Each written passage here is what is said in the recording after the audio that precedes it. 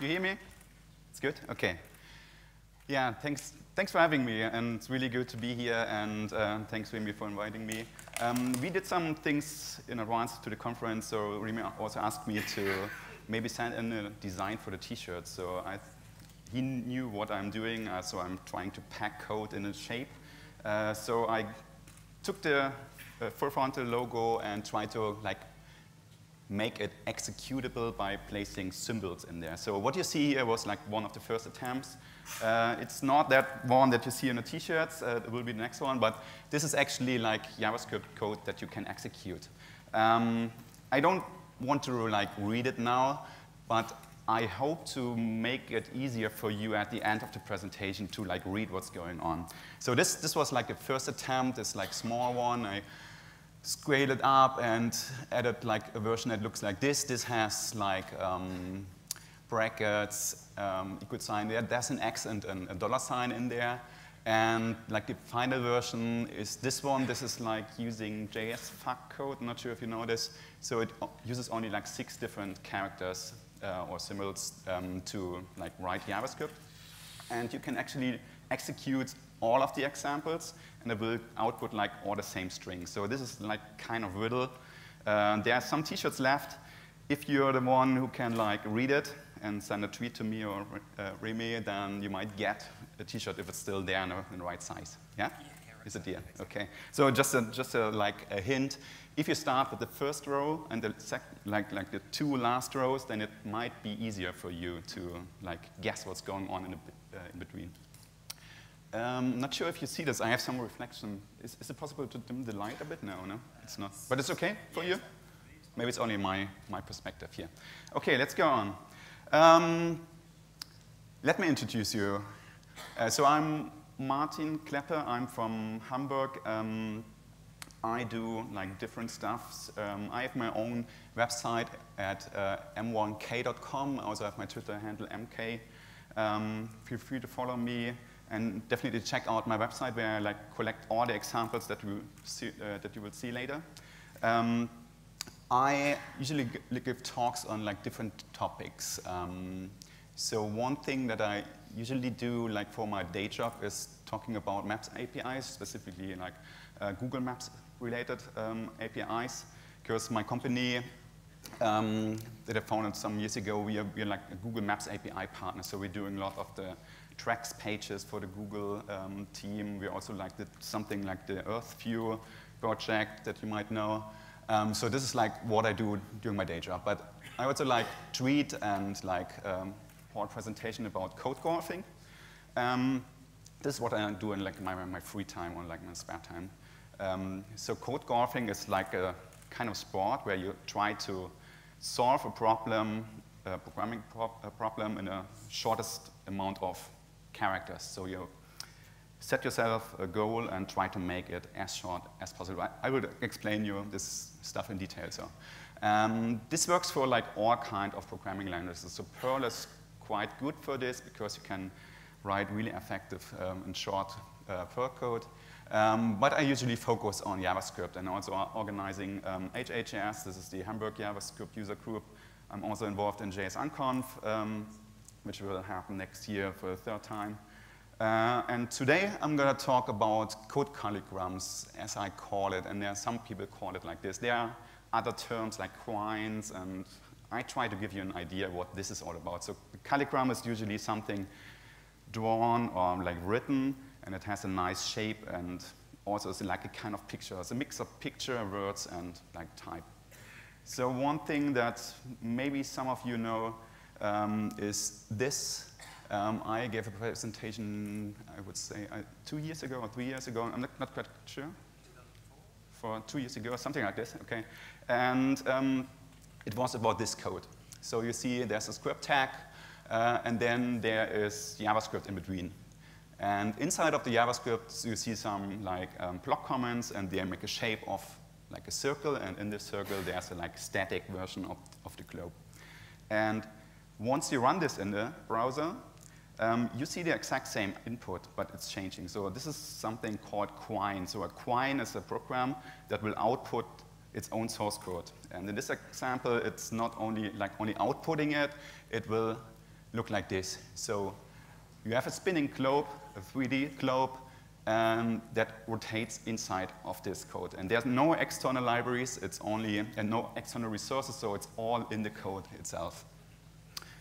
Another example was this. This is called Monday code. So this is the source code. Once you open it in the browser, you have to click it, and once you click it, then you see like an animation that's going on for about like 2 minutes.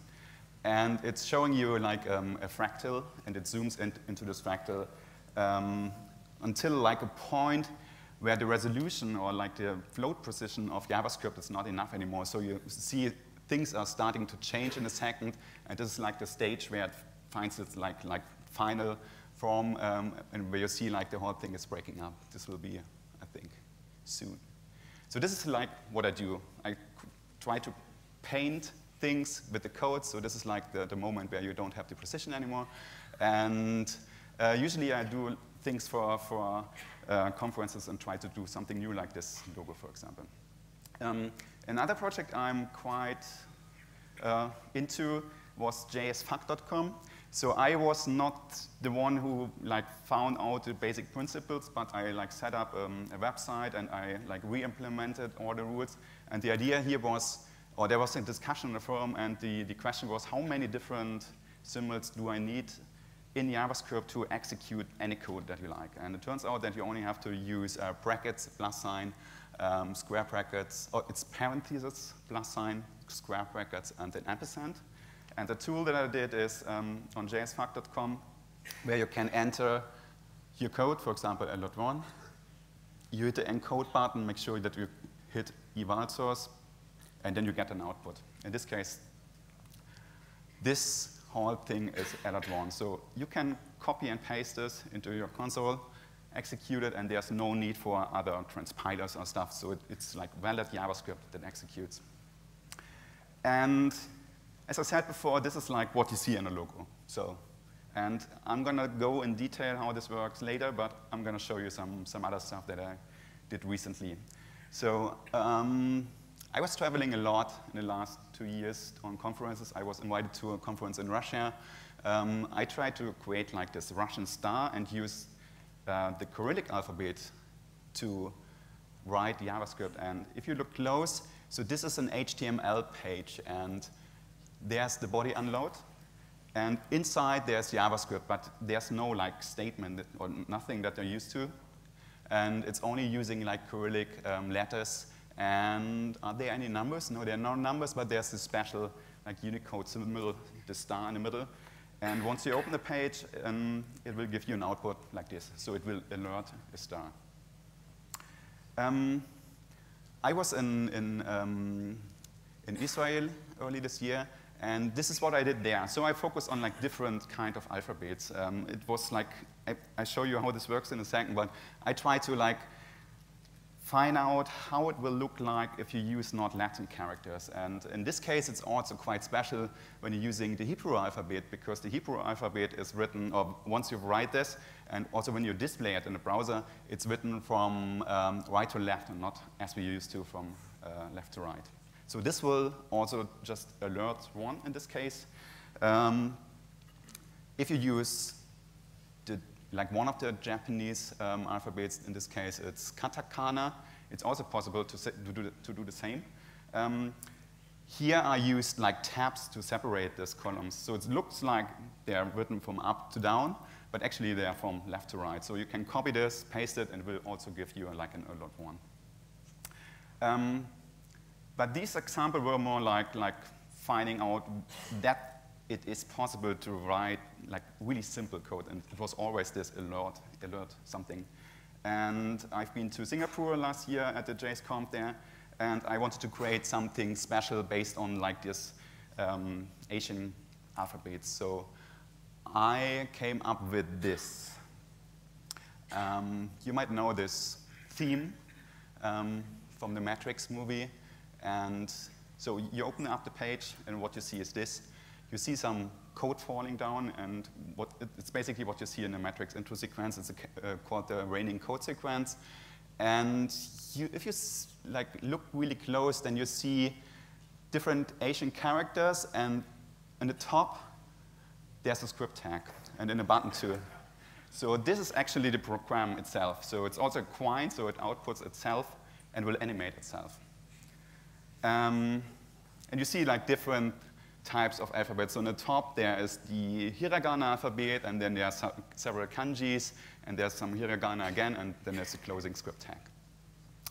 So the question for you would be, how the hell do I write JavaScript without Latin characters? Not sure if you know how to. Actually, there are many ways, and like the two ways that I want to explain you are escape sequences, and the other one is something that I call playing Scrabble. So if we have a character in our code, what we can do is using Unicode escapes to write the same like letter. So in this case, it's like a \u, and then it has a 4-digit hexadecimal code for the character. What you can do then, like everywhere, it doesn't have to be in string, it's like everywhere you can replace this and write this, for example. So \u and 0061 and so on and so on. And you might guess that this is also a lit1. The cool thing here is it doesn't work for Unicode symbols, characters only, but it also, not for ASCII, but also for Unicode. So this is the reigning, I think the kanji for rain, so it's possible to write this with a higher level Unicode. Yeah. And these are the Unicode escapes, but there's also a way to use hex escaping. So if you use a \x, you can also like specify the hex value, but this will give you back only a specific range until like the ASCII thing is done. So there's no way to define more than 2 numbers here. The bad thing is that this doesn't work in the code itself. It has to be in quotes. So it's only possible to do this inside of quotes. And actually, if you use a new ES6 or ES 2015 template string, it doesn't work anymore. So you're only allowed to use Unicode escapes. Or actually, the hex is still working, but the next one is not working. So because there is this one, not sure if you know this, I came across by research like trying to hide things, because this is the first example where A is transformed to something that doesn't have any like other Latin character in there. And this is called the octal escaping.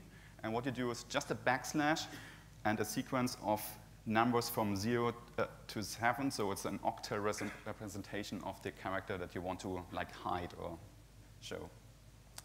And you can like combine these again and do this, for example.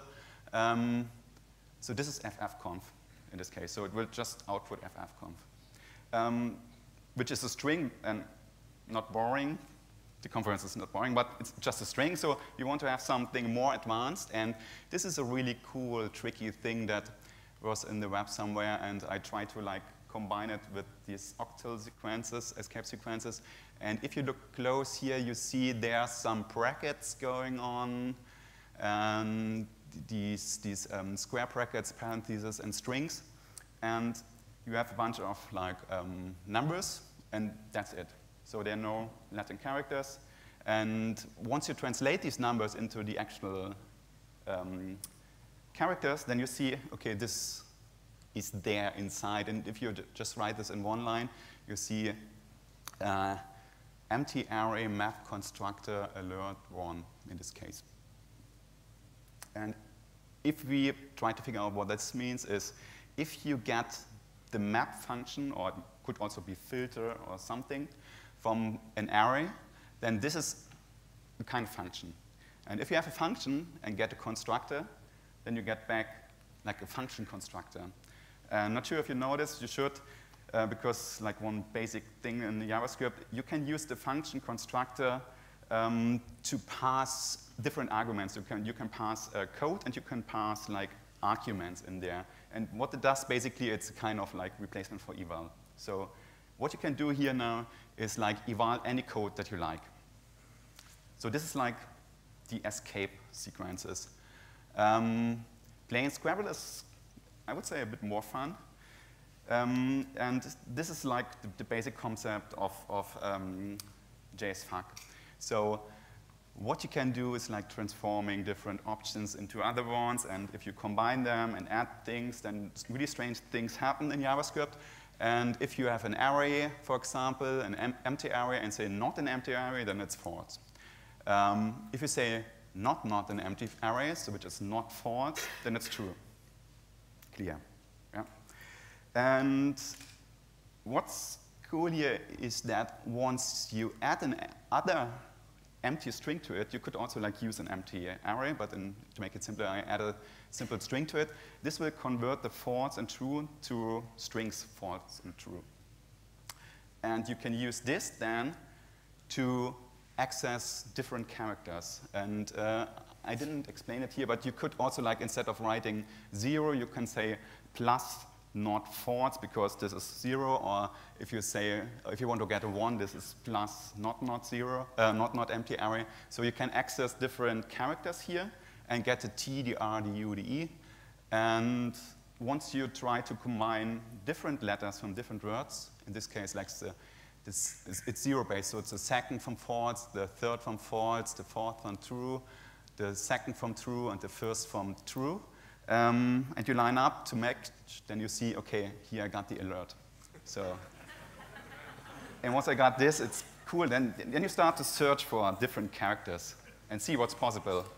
And because you line up things like this, I call it Scrabble. So Scrabble would be possible. They are not all characters, but Scrabble is possible from false, to see from object, you have true. There's also like undefined, function, not a number. These are like basic things that you get, but it's only like half of the alphabet that you get out.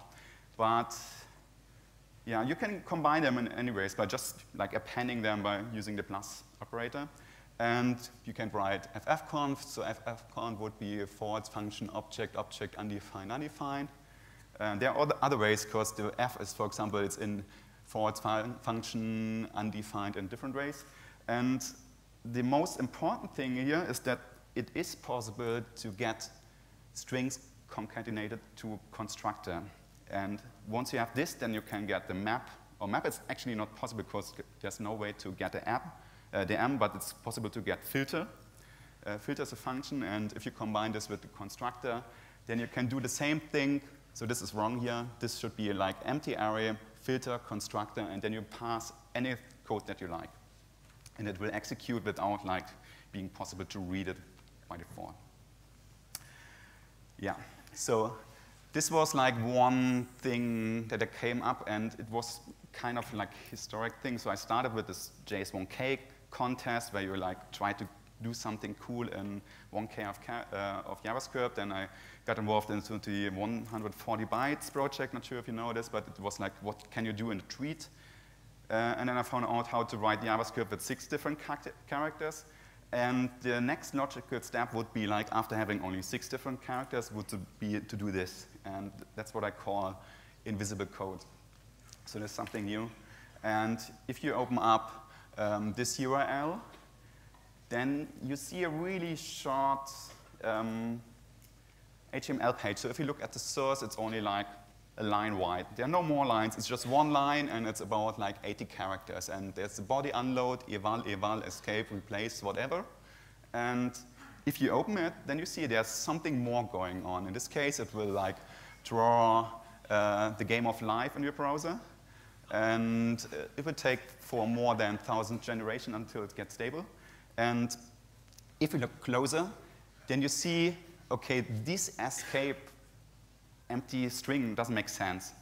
And in this case, the escape is not, or the string is not empty. It contains like different characters. But these characters are not visible to like your editor or your like default browser source, because they are in a really low like range of the ASCII set.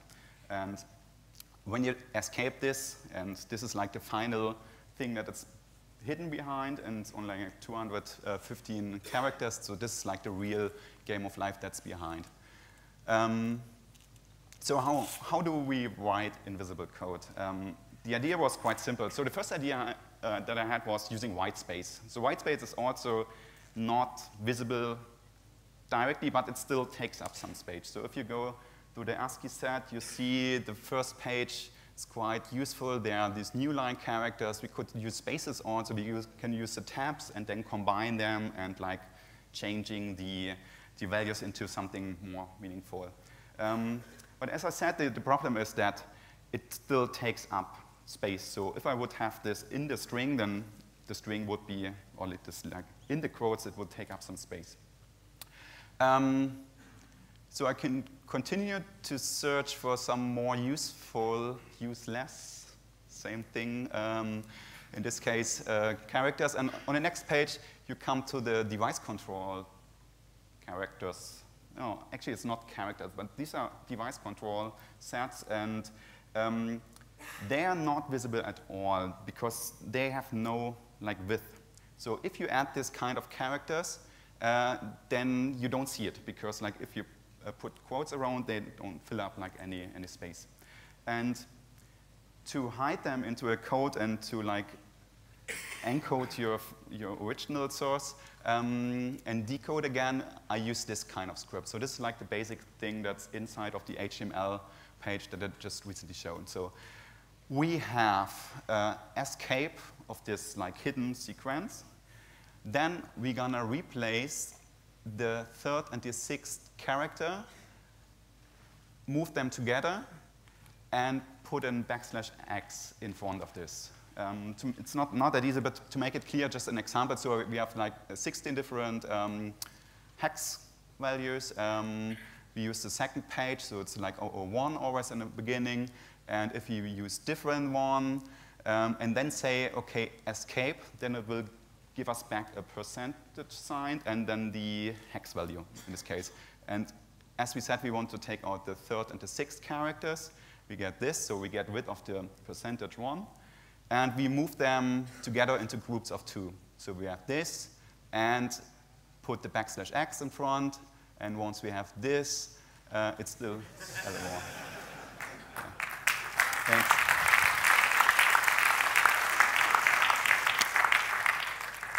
Yeah, I was so happy to find this. And I use Chrome all the time to debug, but then I come across control character, especially it's mods control character visibility visible. So this is something in Firefox or like other browsers. And instead of seeing this in the source code, you get this. And I thought, shit, what's going on? So all like the last 2 weeks, or I don't know how much time I spent on this, it was like all wasted. Because I looked this up because within Mozilla, some people like the idea of displaying control characters. I don't know why, because of me. It's a good thing to see this. So you see like tiny boxes with the actual like ASCII code in there. But I thought, okay, maybe it's still like possible to trick them. And I was looking for some more. And I was in Tel Aviv earlier this year, and I created a project. I wanted to create a project called Aleph. If you're interested why I did this, it's like a longer presentation. But really short wrap-up is in Hebrew, the Aleph is the first letter, but it's also like the number 1. So they use the same symbol for letters and for numbers, so at least from 0 to 9, if I'm wrong, if I'm right. So, but this is like only one meaning. This is the official meaning in an alphabet. But in the Kabbalistic way of seeing things, the Aleph is also the symbol that means the origin of the universe. And it's also a number that contains all other, or it's a symbol that contains all other numbers. So I thought it's a good Kabbalistic theme and created this kind of code. So this is the source code. You see something strange going up in the top and some more strange things going up in the bottom. And if you look close, you see there are 2 Alephs, and one of the Alephs looks a bit stranger than the other. And this assignment is like Aleph means Aleph, so I try to like put this all in one character. And still, it's the same idea of having this like game of life being generated here. And like the way I did it was like cutting down this 16 different characters to only 8.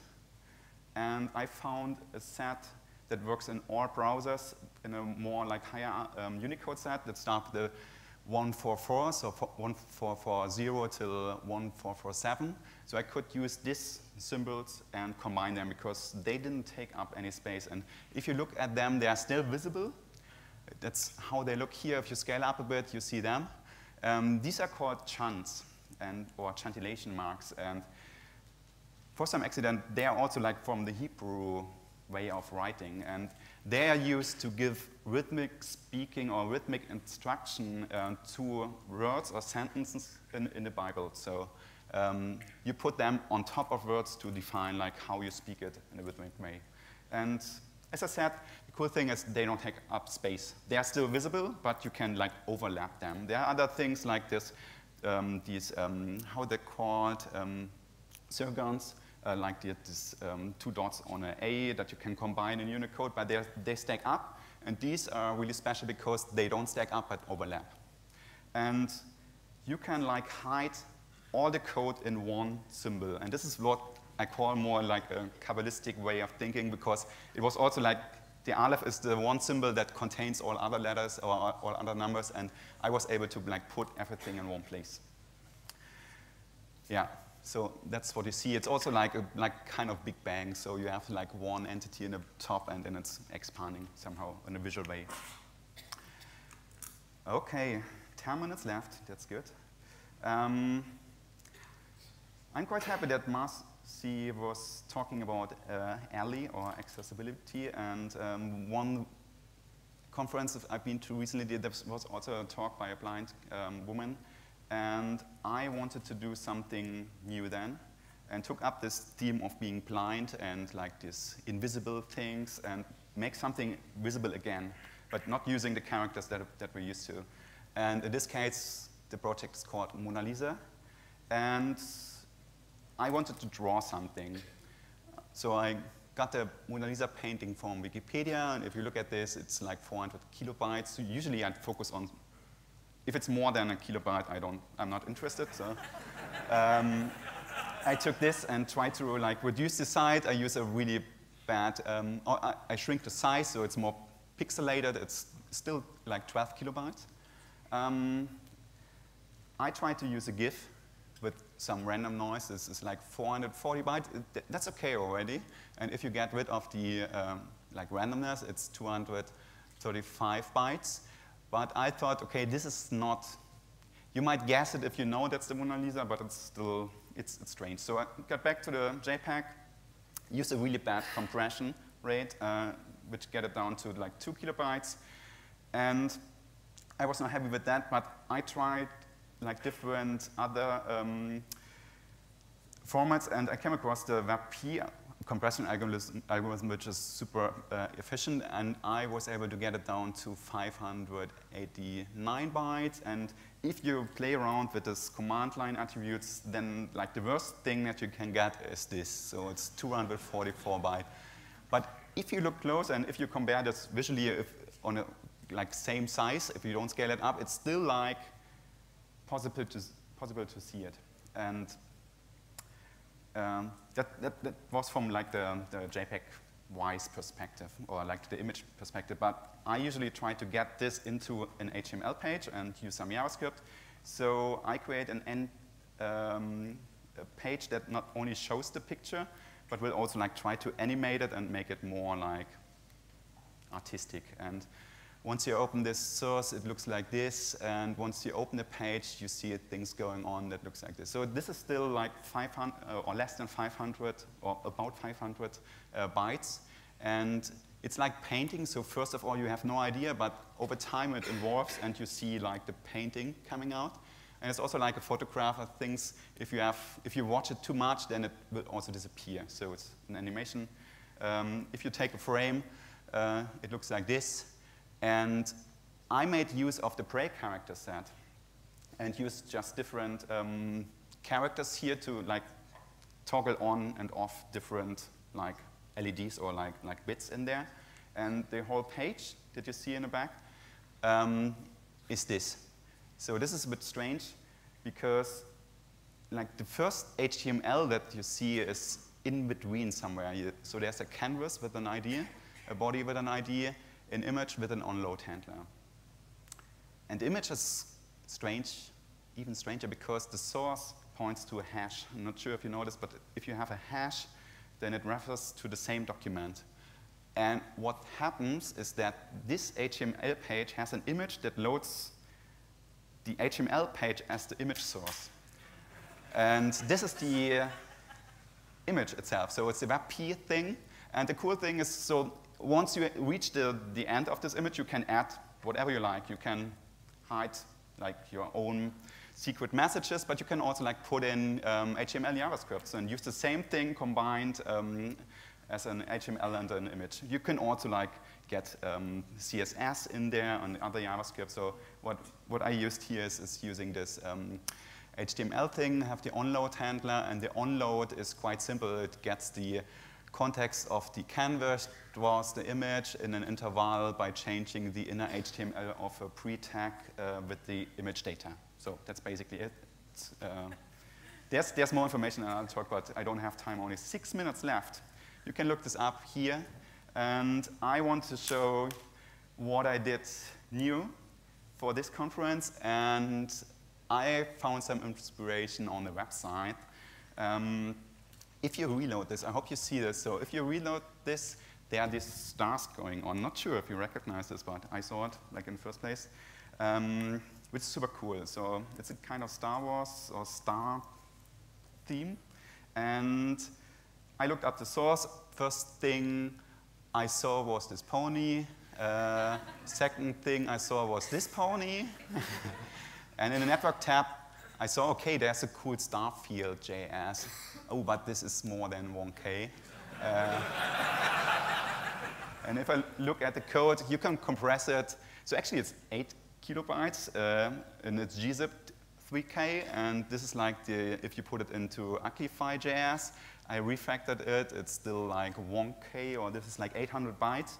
And I decided, okay, don't try to refactor it again, but start from scratch. And what I came up with is this. Okay. So this is 168 bytes.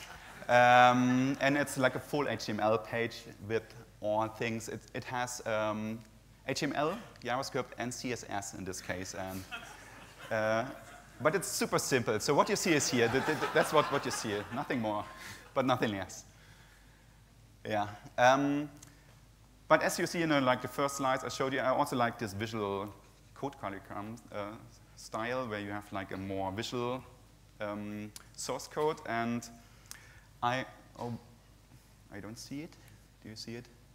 Oh, there's some explanation going on. Oh, I'm going to explain you what's going on. So it was the first time I had to draw something on a black background. So usually I put stuff on a white background, and this is this cool DHTML thing from IE. The BG color 0 makes it black, and text will like define the text color. And if white is too long, so but 10 is a bit shorter. Yeah. And what else goes on? So this is the JavaScript, and like the basic thing in here is I'm using really new technologies like Translate 3Ds to animate the stars. Look it up here at the stars, and coming back to the logo. So I decided to have the same shape, but make some more meaningful things. And the source that I created is this. So this is again HTML. CSS and JavaScript all in one place. I'm not sure, it's like 500 bytes, something like this. And if you open this up, then it's a quine again. So it will, not actually a quine because it doesn't show its own source, but it shows its own shape. And if you see this, then you see this like cool perspective logo. But if you wait for some time, then you see like a star field going on and the shape. It's for you. Peter.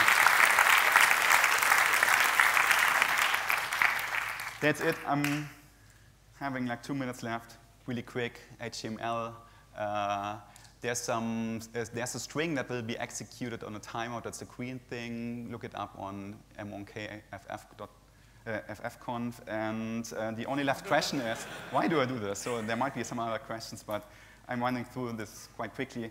It forces you to like go over the limits that you're used to. So you set yourself like a size limit, and you have to hit this. And once you hit it, you set yourself the next limit. And it's really good to like work on this kind of limits because you have to learn the language and like have to discover new parts, and you have to use your curiosity to like learn new things that makes this possible. Because like every time I start this kind of project, I'm not sure if this will work, but I try to find new aspects that helps me to solve that. Creativity, so it's fun to do this kind of projects, and it's good to do that because there's no pressure from outside. So creativity is something that comes from yourself. So there's no client and no boss that forces you to do this like big website, shopping cart, whatever. And this is more things that come up, you have an idea, and you want to create something from yourself. And the other thing is that you have to focus on an idea. So this is something useful that I take back to my daily work, because you can't like put in spaceships and super fancy alien things if you just want to have a spaceship. And this is something that helps me to focus on my daily work. So if I want to create a project and finish a project, I have to focus on the most important task to get it done. Yeah, and that's it. Except the community. So this is really great. Only 40 seconds left, but I have to mention many people that helps me out, and everything is open source. People are doing talks, you can look at the source, learn things, and it's really cool. And I would say try it out, get a simple script and make it as short as possible. There's this 140 bytes project that still has a Wikipedia page with all the useful information, all the tricks, how you can like minify your code. And there's this JS1K content that runs every year, and they have like this content. You have 1K of JavaScript to do like crazy demos. And that's it. So thanks, and yeah, thanks for having me. Look, that's my website, my Twitter.